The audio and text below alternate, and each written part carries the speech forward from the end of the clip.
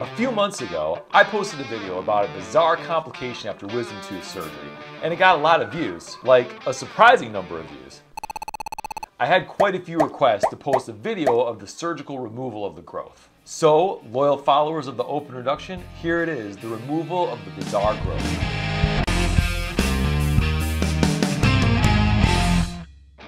If you haven't yet, check out the first video, Bizarre Complication After Wisdom Tooth Surgery. Here's a quick recap. A patient came in for a routine wisdom tooth surgery, did fine for a few days, but then returned after a week with an unexpected growth at the surgical site. I took a look and this is what I saw. Yeah, it was a surprise. In the first video, I go over the differential, the workup, and the treatment, so check it out if you have any questions. Let's get to the surgical removal of this lesion.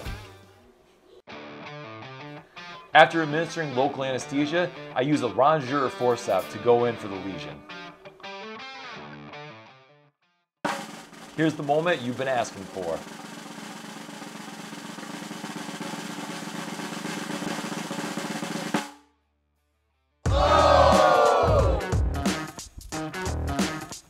We can see there's a substantial amount of blood within the lumen of this lesion.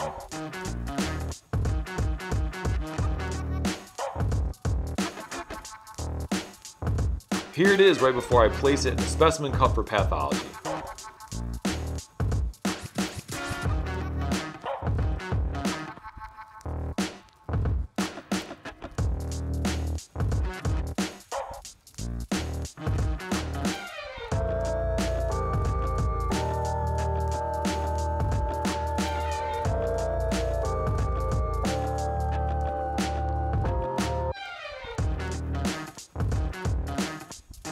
I thoroughly curetted all granulation tissue.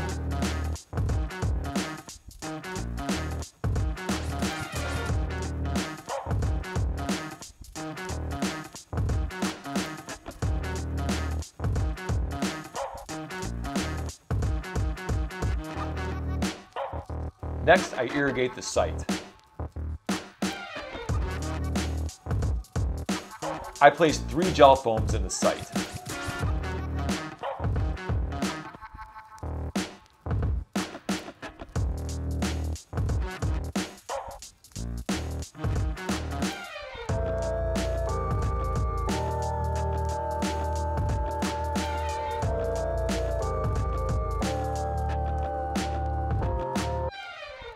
After holding firm pressure, I close the site primarily using interrupted sutures.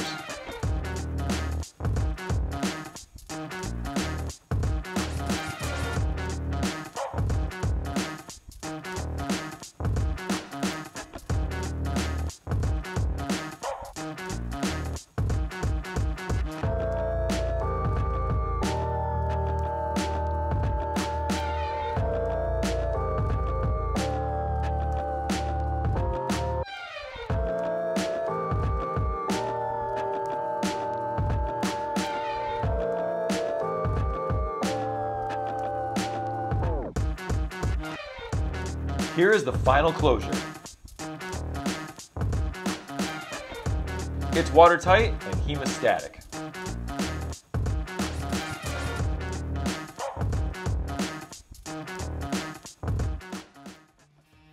Thanks so much for watching. Please click the like and subscribe buttons. I'm Dr. Tom Bolton. I'll catch you next time on the Open Reduction.